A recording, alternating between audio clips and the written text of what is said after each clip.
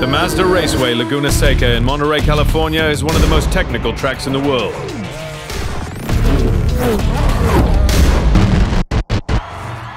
This track is only 3.6 kilometers long, but crams in some fast straights and 11 challenging corners. Situated in a natural bowl overlooking Monterey Bay, the track itself is wide enough to allow for some recovery on both sides, but be aware of the sand alongside most of the pavement. Any wheels dropping outside will both slow the car and kick up dust to obscure the vision of trailing vehicles.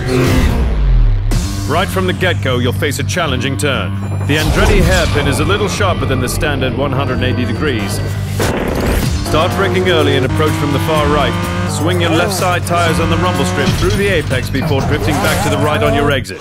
Overshoot this hairpin and you'll be in the dirt.